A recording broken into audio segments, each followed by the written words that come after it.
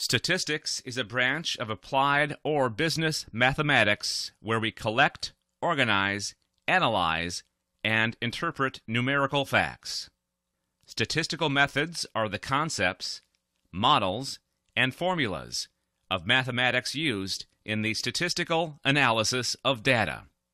They can be subdivided into two main categories: descriptive statistics and inferential statistics. Descriptive statistics further consists of measure of central tendency and measure of dispersion, and inferential statistics consists of estimation and hypothesis testing.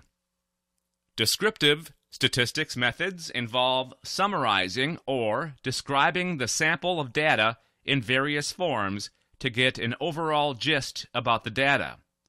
Most often, the results are shown in qualitative form, as the name suggests.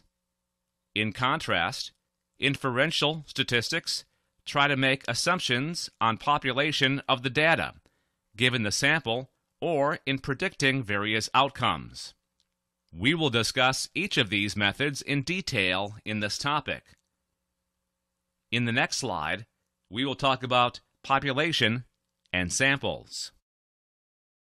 A population is an entire collection of objects or observations from which we may collect data. It is the entire group we are interested in, which we wish to describe or draw conclusions about. For each population, there are many possible samples.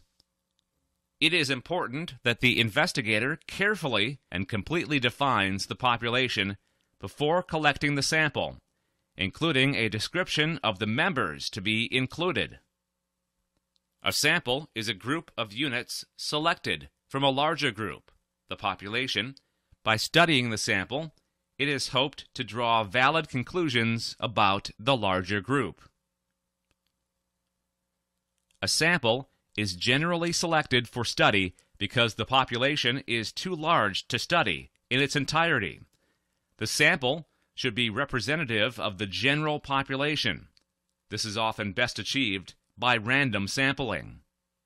In the next slide, we will look at how to develop a sample plan.